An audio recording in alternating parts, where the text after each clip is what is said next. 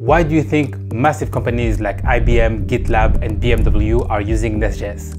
NestJS popularity exploded because it solves a critical challenge that other frameworks don't. In this video, I'm going to show you exactly what's special about NestJS architecture, why top companies choose it, and how it makes your development simpler and more efficient. If you need a wardrobe, would you rather buy an IKEA one or buy the raw material and build it yourself? I would 100% buy the IKEA one because I know that it will come with a simple plan and all I have to do is follow it and get a nice wardrobe. NestJS is exactly the same. It gives you a simple plan to build your application. And the plan is as follows.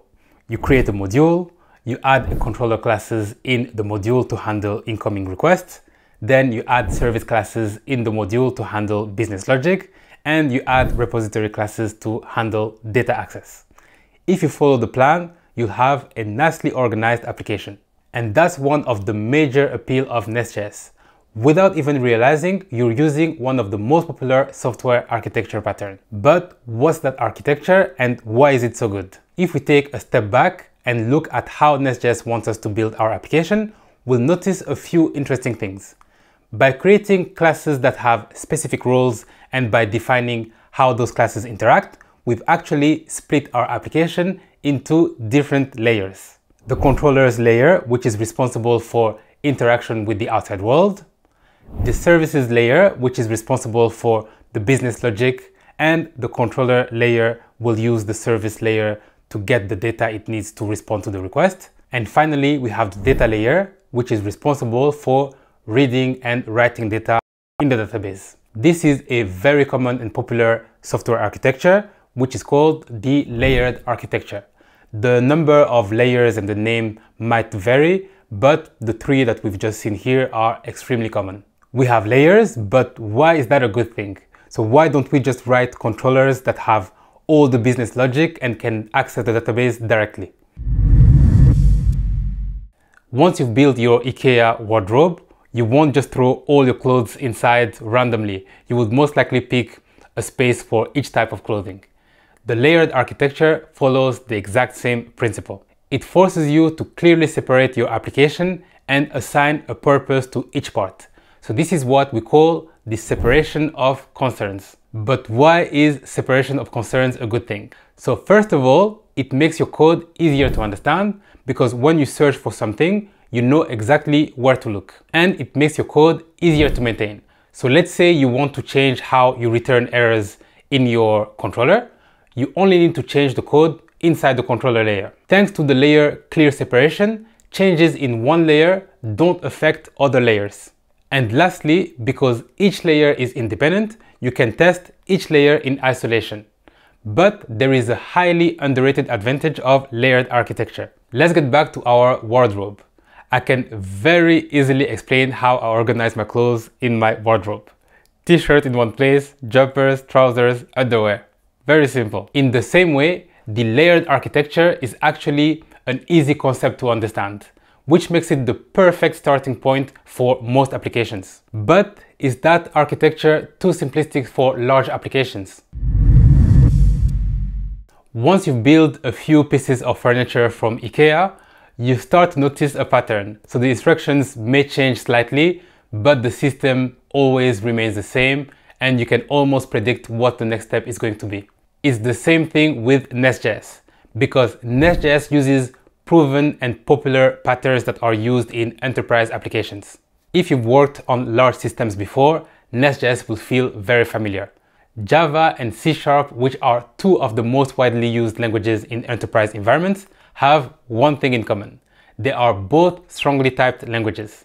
And it's no surprise that NestJS embraces type safety by being a TypeScript first framework. If you appreciate the insight on this channel and you are serious about mastering NestJS, I highly recommend checking out my course, Build Production Grade NestJS Applications. Inside, I'll walk you through the exact system senior backend engineers use to build robust, scalable NestJS applications. You'll get actionable advice on which patterns to use and when to use them, and I'll personally answer your questions in the course community. You can click the link in the description to join the course. NestJS also requires you to use dependency injection to structure relationships between classes. This is a battle-tested pattern that not only improves flexibility, but also makes your code easier to test. And if you come from a Java background and you see some NestJS code, let's say you build an API that exposes users endpoint.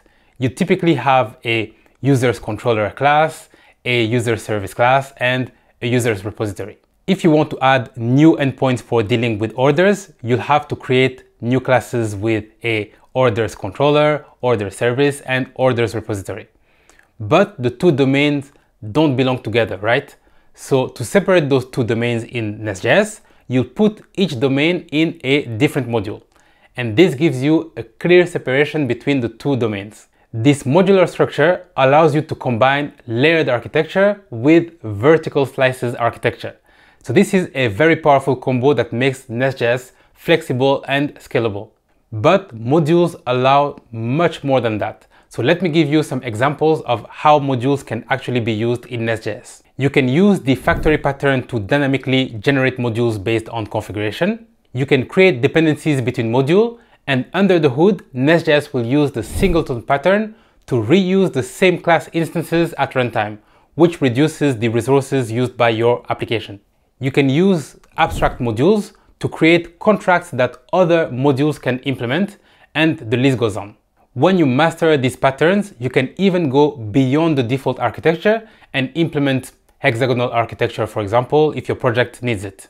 That's what makes NestJS so attractive for large-scale enterprise applications.